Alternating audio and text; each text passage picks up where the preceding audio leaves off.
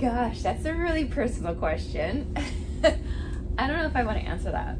You know, I think I'm difficult to date because I don't stay in one place long enough to get to know someone. And when I'm traveling, I'm such in the zone that I probably wouldn't even show up as a great partner in a relationship. So for me, difficult, well, I guess it depends on the kind of person you are. There's lots of people on board who end up in relationships before the end of their contract. I've just never been that person. My days are so long and I put so much time and effort into all the work that I do that when it comes to involving another person into my life, I just don't really care for that to happen.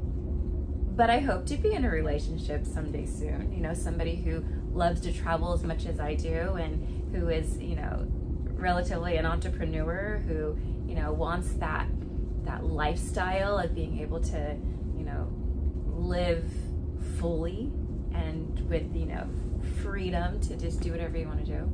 I don't know if that answers the question though.